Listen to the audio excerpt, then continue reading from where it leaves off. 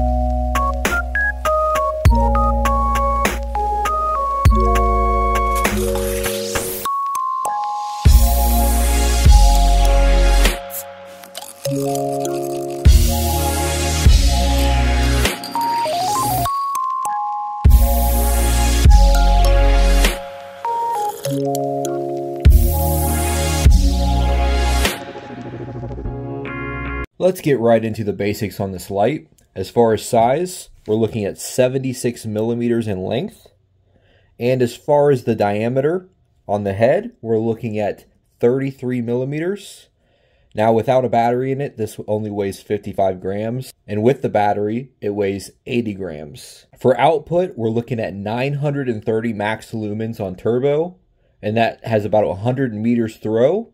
And you've got that for about 5 minutes until it steps down. Now, a light mode that I usually like to pay the most attention to is medium mode, because that's what I find myself in for the majority of time on most flashlights.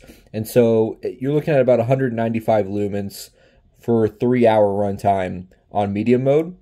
On its absolute lowest setting, we're looking at a firefly of 0.1 lumens, which is really ideal and awesome. And you're looking at 60 days on that firefly mode. Now, as far as what comes in the head of this light, so you can see we've got a nice steel bezel right here with that web TIR lens. And inside there, we have an LH351D emitter. So that's a nice, pretty neutral, good for everyday carry emitter in there. And this is the warm tint version, as you can see right there. And with this, we get 90 CRI. So this is going to have good color rendering index. But this is significantly smaller than the C2 Pro. And that's because this actually comes with an 18350 battery. Something I've certainly noticed with headlamps is that I see many people online swapping out the tubes that normally come with, I'd say, like an 18650 and swapping them out for an 18350 size tube, because a lot of people like to be able to have something both small in pocket and it's lightweight on their head when carrying it. And so Armytek made this available to where it doesn't have quite as strong of output and it doesn't have quite as strong of run times, of course, but this is for the crowd who prefers something a bit smaller. And man, it really is tiny. Let me show you here. Here we've got a Wubin X2 next to the C1 Pro, and you'll see not only is it shorter, and the X2 is quite small already. This is a great EDC size light, but you can just see just how small the C1 Pro is next to it.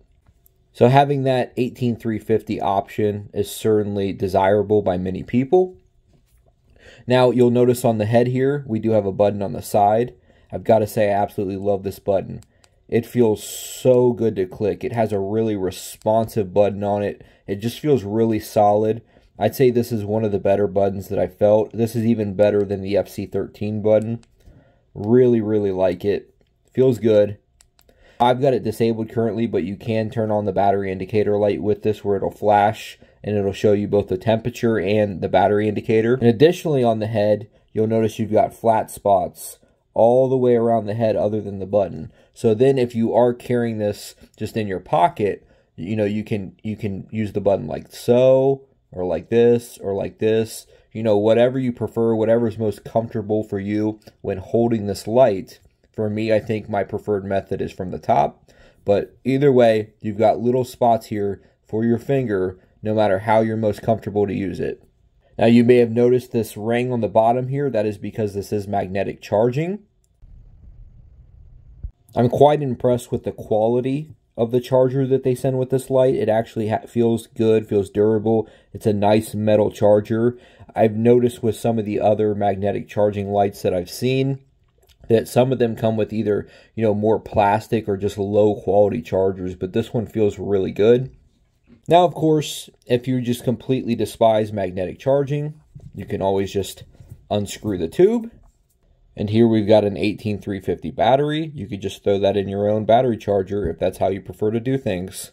We do have a completely matte finish from top to bottom and little finger grooves in there as well. So it still feels comfortable to hold even though it's small. It comes with a quality headband here. Really like this headband. And also this deep carry metal clip. Now let's go ahead and get into the user interface. We're working with two separate modes on this light. So there is a simple mode and then there's an advanced mode. Currently I have it in simple mode. So for this, it's a standard click on to turn it on and click off to turn it off. Okay. Now once you click it on, you can then cycle by holding down through different light outputs.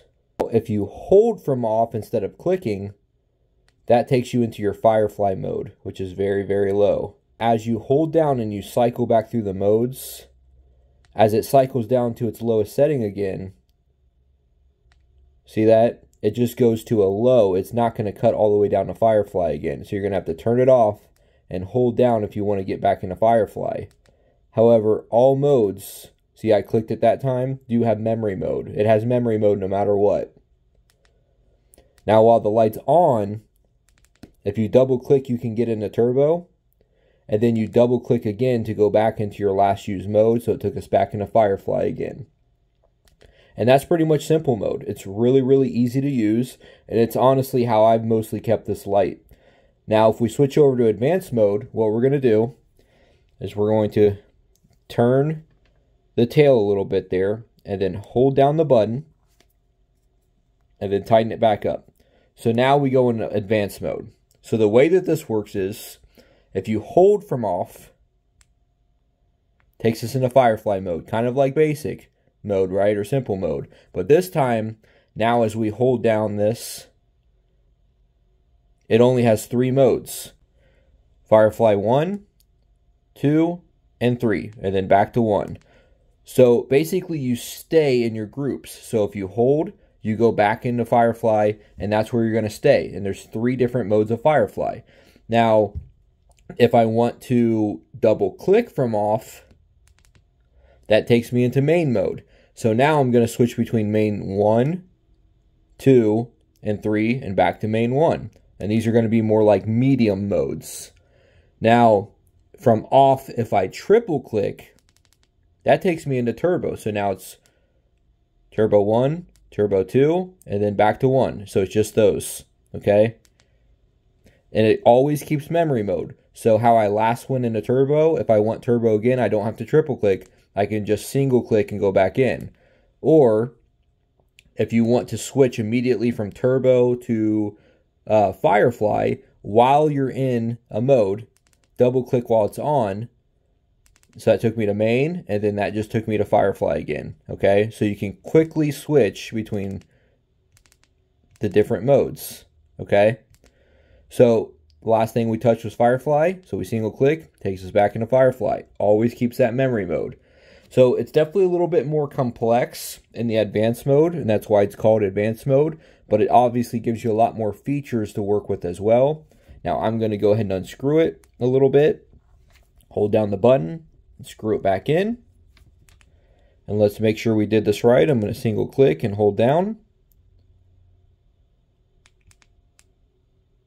All right, and we're back into basic mode, simple mode. Now that we've been able to see how the user interface works, let's go ahead and take a look at some beam shots.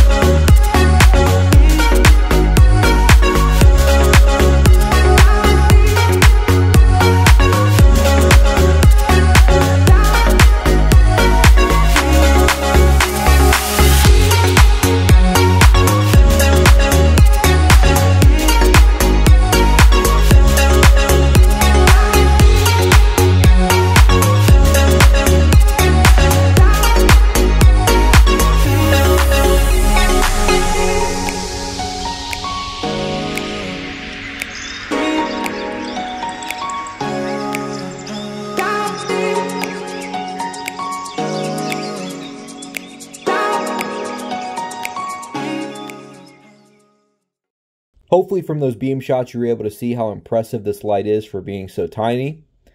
Now, things I'd like to note on this is, for one, Armytek's known as being a pretty durable brand, and I really feel like that's what I'm getting out of this light, is that it's extremely durable. You can just tell everything has good fit and finish, everything's quality. Let's say that you explore caves or tunnels or anything like that. I absolutely feel that you could rely on this light, that it's going to stay reliable for you, and that it's going to be durable for you. And if the size is a bit too small, of course you could always just step it up to the C2 Pro. Now, if the size of the C2 Pro is too big, but you were looking for something smaller, well, then here's your answer. It's the C1 Pro. But overall, I've got to note that this is an extremely durable light, and it is a brand that I trust to provide a durable light. I think overall it's a great design too. I like the way that the button is on the side with the flat marks, and then obviously just having a really nice bezel, and just the overall shape and design of this light I think is really nice, and again it just feels so quality. I like having the multiple user interface options, how you can switch between a simple mode and an advanced mode. I personally prefer the simple mode a little bit more, but I like having that advanced mode if I want it. You know, it's just something nice to have. And of course, I've got to note how it's great just to have the overall size options, that, you know, you can go with an 18350, or that you can step it up to an 18650 with the C2 if you want. I like that you have a choice there, and it's not only the C1 or only the C2. I really feel that they took their time in making sure that this felt like a high quality light and something that you're getting your money's worth with. Overall, the only negative I could really think of is just that it does have magnetic charging, and many people prefer just a straight up USB-C charging. That would be nice. Overall, I don't care, since I can just take the battery out and charge it if I prefer to do it that way. So either way, I think you're good. As far as price, we're looking at $65 if you purchase this directly from Armytek. Now note that you are going to have longer shipping times, or you could pay an extra $4, get it off of Amazon for quicker shipping. I'll go ahead and provide both links in the description, and thank you for watching.